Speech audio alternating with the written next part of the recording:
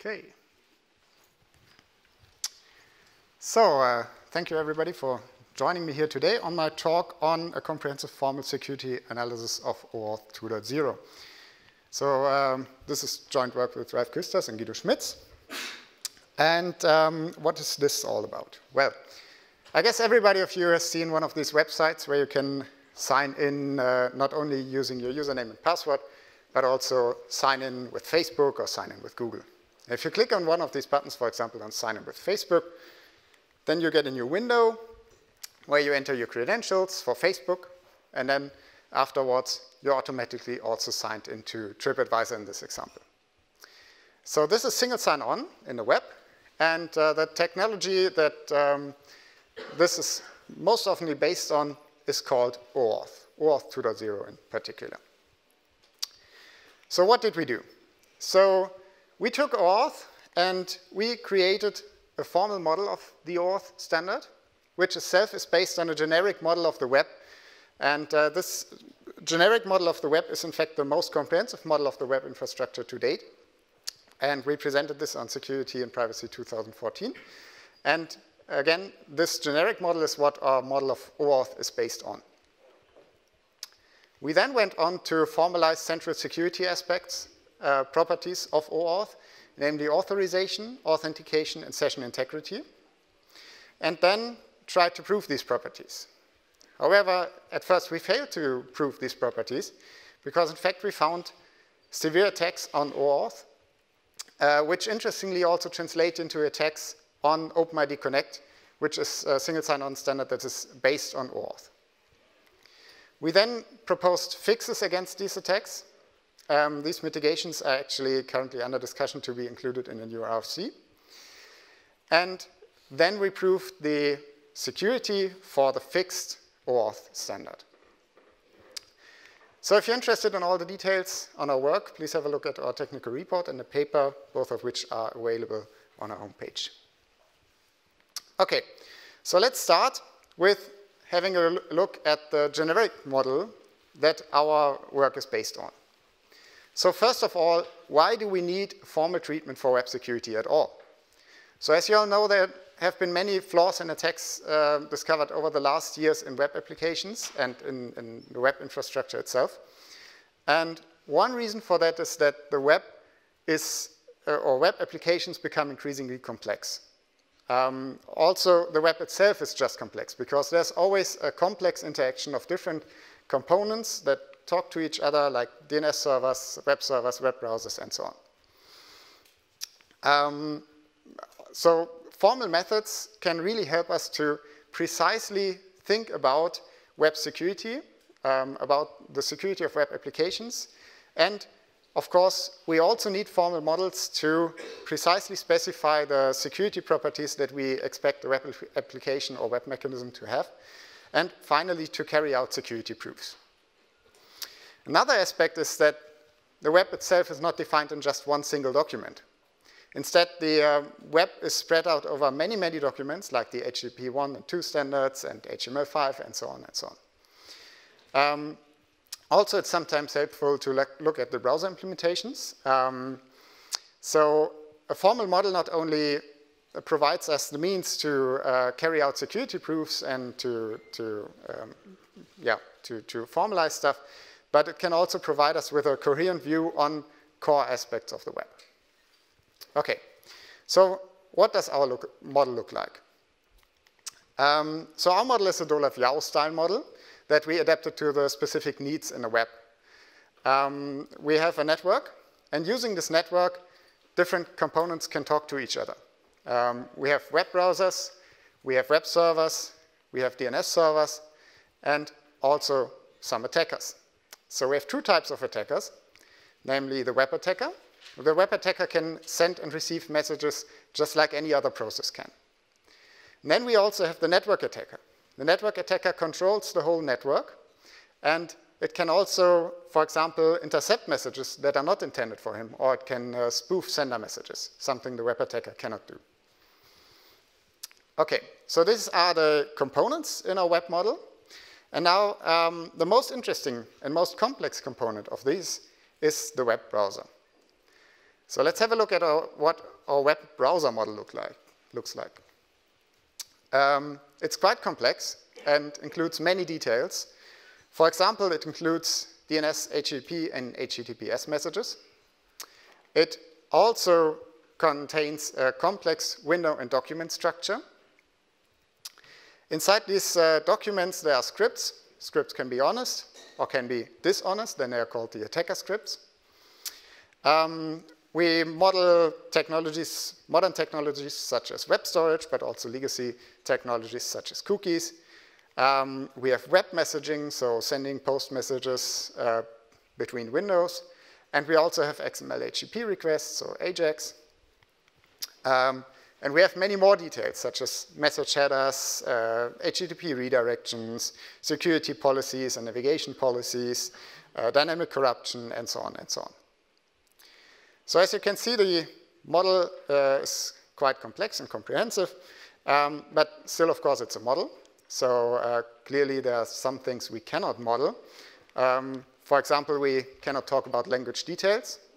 So for example, JavaScript, the syntax of JavaScript is out of the scope of our model, but we can capture the input and output behavior of JavaScript. So we can talk about what JavaScript can do.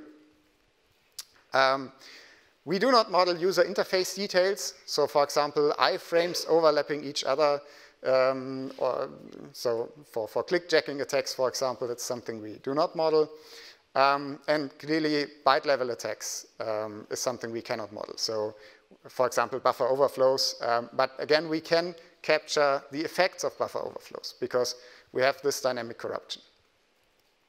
And as is typical for a Dolev-Yao style model, we also have an abstract view on cryptography. So for example, we assume that TLS just works. We used this generic model in previous case studies. First, to analyze the security and privacy of Mozilla Browser ID, a single sign-on system with a very specific goal regarding privacy. We found many interesting attacks on this single sign-on system. We were able to finally prove the security for Mozilla's Browser ID. However, we also noted that privacy is essentially broken beyond repair. Therefore, we went on and designed a new single sign-on system called Espresso to demonstrate that this kind of privacy is achievable in the web. And this was our last case study before OAuth that we used this model for. OK, so as I already said, our model of OAuth is based on this generic model. And before we come to the model of OAuth, let's have a look at OAuth itself. OAuth is a standard for web authorization and single sign-on defined by the IETF in RFC 6749 and is the most predominant web single sign-on system in the web. So it's used almost everywhere. It's the basis for sign-in with Facebook, for example. And it's also the foundation for OpenID Connect, which again is used in, for example, sign-in with Google. So OAuth is almost everywhere. And OAuth knows many different options and modes. For example, there's things called client secrets, and they can be there or they can be absent. There are redirect URIs, which can be limited by using URI patterns and so on. And most importantly, there are 4 different modes of interaction, or flows, or grants in OAuth. So let's have a look at these. They're called the implicit mode, the authorization code mode, the resource owner password credentials mode, and the client credentials mode. Of these, the first 2 are the most commonly used in the web. And here we'll have a look at the implicit mode, and we'll show all the attacks using the implicit mode. However, the other modes are also covered in our paper. So let's have a look at the implicit mode. So how does it work? How does a typical flow of OAuth look like? So here we have 3 parties, namely the browser on the left, the relying party in the middle, and Facebook as the identity provider on the right. So first of all, the browser tells the relying party, hey, I'd like to log in using Facebook, for example. Then the relying party redirects the user to Facebook, where the user then authenticates herself using her username and password usually. And after checking these credentials, Facebook redirects the user back to the relying party. Now Facebook has then created an access token. And this access token is appended to the redirection URI in the last part of the URI behind this fragment sign. And this part of the URI is not transferred to the relying party by the browser. This is the behavior of browsers. So in step 4 here, a document is retrieved from the relying party. The relying party so far doesn't know the access token. But in the next step, the document, the JavaScript in the document, can send the access token to the relying party. So this means that the relying party now knows this access token and can use this access token. For example, it can use it at Facebook to retrieve some data or to act on behalf of the user, or it can be used to retrieve a user identifier at Facebook and then consider the user to be logged in the last step, so the user then logged in to the relying party. So this is the implicit mode of OAuth, and again we will show all the attacks using this mode, this flow. The OAuth can also be used with multiple identity providers. So then it looks like this. So there's a relying party that allows its user, for example, to sign in using Facebook or GitHub. And in this case, in the first step, the user selects the identity provider it wants to use to sign in. And after the 4th step, the relying party has to remember which identity provider the user chose in the first place to sign in. How does it do that? Well, pretty simple and obvious. It can store this data in a session. This the session ID is then put into a cookie, and this cookie is sent in the browser. So now in step 4, the relying party can easily look up this data and see that the user, in this example, you wanted to sign in using Facebook. This is what is called the explicit user intention tracking. There's also an alternative that we talk about in the paper, the naive user intention tracking, which shouldn't be used. But yeah, for this talk, let's focus on the explicit user intention tracking. Okay, so this was the implicit mode of OAuth. And for the other modes, again, see our paper. They are all covered there. And as you can see, OAuth is rather complex. But so far, there was no security proof for OAuth. And this is what we were interested in. And therefore, we developed the formal model of OAuth. We then went on to formalize the security properties of OAuth. And these I will present in the following. First, let's start with a kind of obvious property here, the authorization property. The authorization property says that an attacker should be unable to get hold of an access token, which would allow the attacker to act on the user's behalf, for example, at Facebook. So what we see in the last step here should not be possible. Then we also have the authentication property, which is a bit different. It says that the attacker should be unable to log in at the relying party under an honest user's identity. So again, what we see here in the last step, 7, that the attacker is logged in as an honest user, should not be possible. Then we have a third property, which is a bit less obvious. And this is the session integrity property. Session integrity says that if a relying party acts on the user's behalf at Facebook, for example, then the user explicitly expressed her consent to actually sign in at this relying party using Facebook. So this captures things such or attacks that can result from cross-site request forgery or session swapping. So this is the third and last of our properties. And as I already said, we then tried to prove these properties, but found some severe attacks on OAuth and also OpenID Connect. And these attacks are the following. We have the 307 redirect attack.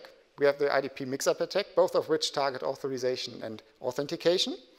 And we have the state leak attack and the naive RP session integrity attack, both of which target session integrity. So let's have a look at the 307 redirect attack. So we've seen this flow before. This is the implicit flow. And here, let's have a closer look at what happens in step 2, 3, and 4. So let's zoom in there. And if we split this up, we can see the following, what usually happens there. First, the browser is being redirected to Facebook. So then Facebook sends a web form to the browser, where the user then can enter her credentials. So the user will do that, and then username and password are being sent to Facebook. Now, Facebook will create this access token, as we've seen before, and redirect the user back to the relying party. Now, what can happen is the following.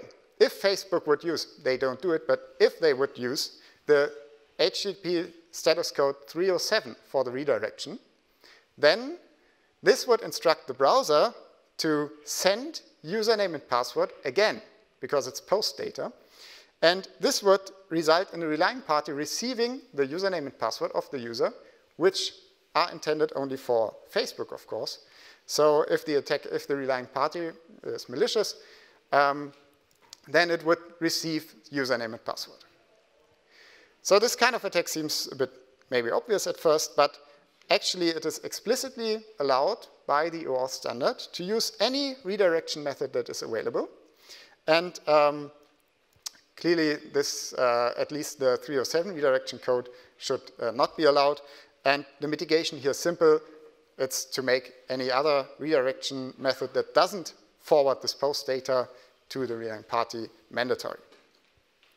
So this is the first attack.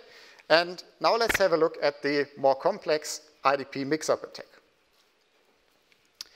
So first of all, here again is our implicit flow as we've seen it before. First, let's talk about which of these requests are encrypted, so using HTTPS, and which are not, which we didn't talk about so far. The first request is usually not encrypted.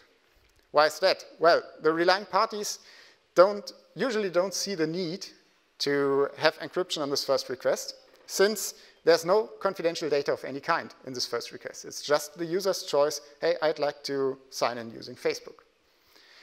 And the other requests are usually encrypted because there's a lot of confidential data there. There's username, passwords, and tokens, and so on.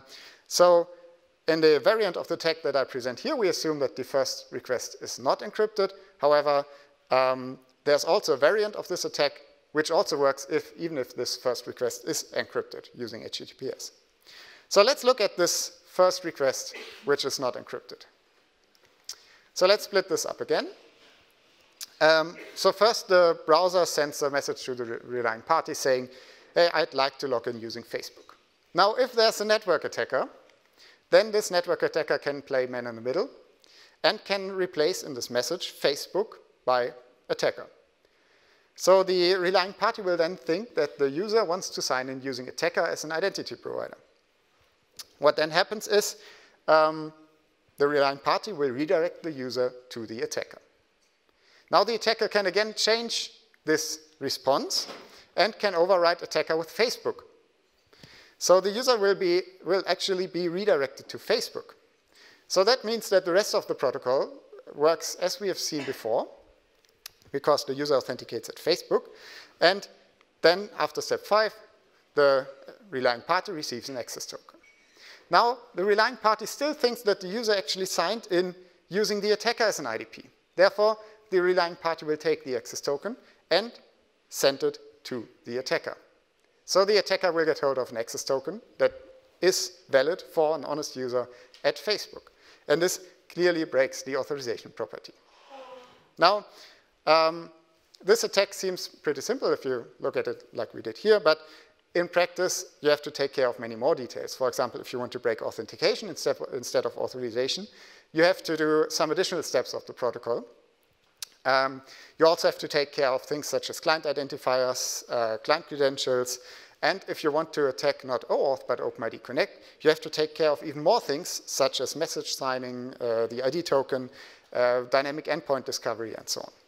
But we were able to show that this attack that we discovered in our formal model can successfully be applied to real-world implementations. Okay, so what can we do against this attack? So this is the attack. And what we've seen here is that the problem is that the relying party thinks that the user will now authenticate to Facebook while the user actually signed to the attacker, while the user actually authenticated to Facebook. So there's a mismatch there. And we need to provide a means for the relying party to discover this mismatch. And this could be done as follows. We could attach the identity of the identity provider to the redirection URI in step 3. So after step 5, the relying party will know at which identity provider the user signed in. And if the user authenticated to Facebook, but the relying party thinks that the user would sign in to the attacker, then the relying party can stop the whole process as soon as it detects this mismatch. So this is a mitigation that we proposed, and this is actually under discussion to be included into an RFC to mitigate this attack. Okay, so these were the first 2 attacks that we discovered. For the other attacks, please have a look at the paper. They're described in detail there. So now, as I already said, we talked to the IETF OAuth working group about this, and they scrambled for an emergency meeting where they invited us to present our findings. They coordinated the public disclosure of the attacks, and our findings also triggered the creation of an OAuth security workshop, which took place for the first time in this year. And a new RFC mitigating the attacks is currently under preparation. And our attacks and our methodology also sparked the interest in formal analysis at the OAuth working group. They also very much appreciated the proof that we performed, which I will talk about next. So, for our proof, to finally prove the security of OAuth, we made the following assumptions. First of all, we assume that you follow the OAuth 2 standard closely. So, in other words, there are no stupid implementation bugs. Second, we also want to follow all the security recommendations that were developed for OAuth over the last years and the common web best practices. So, for example, regarding cross-site request forgery protection, the usage of HTTPS, proper session handling, and so on. Then, we assume that we have an unbounded number of relying parties and IDPs and browsers in our model, all of which can also become corrupted. Also, we assume that all the modes and all the options of OAuth are used concurrently at the same time. And for authorization and authentication, we assume the presence of a network attacker. While for session integrity, we have to assume the presence only of a web attacker or multiple web attackers. Why is that? Well, for session integrity in OAuth is often based on this integrity of cookies. And as you might know, cookies don't have any. So for example, if you have any unencrypted request between a browser and a relying party, any unencrypted request, then a network attacker can easily put a new cookie into the HTTP response, which then afterwards will even be used or can even override encrypted, so cookies for encrypted connections. So this means that session integrity is immediately broken if you rely on cookies, which almost all the OAuth implementations do, and if you have a network attacker. Therefore, we assume the presence of a web attacker. We then carried out the proof before, of course, we stated the theorem, namely that OAuth satisfies authorization, authentication, and session integrity properties, and we were able to show that this theorem holds true. Now, as a last step, let's have a brief look at related work. Because it's interesting to note that so far, almost all the analysis work was targeted at finding bugs in specific implementations of OAuth, but there was almost no analysis on the OAuth standard itself.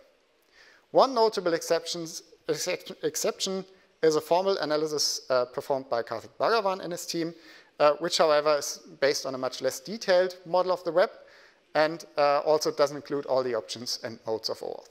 And most importantly, so far, there was no security proof for OAuth.